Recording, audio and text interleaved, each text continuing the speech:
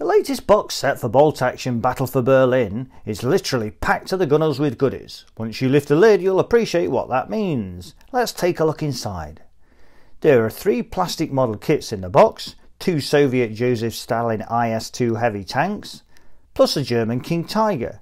There are also a fair few resin items, including a welcome rendition of a Warlord Vancer tank hunter, 6 RPZ-B54-1 anti-tank rocket tubes on the chassis of a Warlord 4 demolition vehicle, a wrecked SDKFZ-251 new, and the classic shattered German Eagle with metal Soviet flag raising vignette are just some of the scenic items.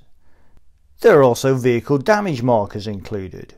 Moving on to the infantry, there are Soviet weapon sprues, plus sprues for both SS and Weimar Grenadiers, a total of 24 multi-pose plastic figures. For the Soviets there are 24 standard Soviet infantry and 24 Soviet winter infantry, plus of course plenty of bases.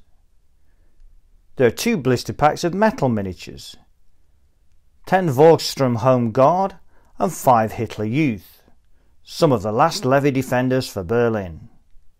Included in the battle set are 2 plastic building kits of Berlin houses. These are the Italieri 1/72 model kits, but are perfect for 28mm scale miniatures. Each building has internal floors and flat top roofs, allowing for gaming within them.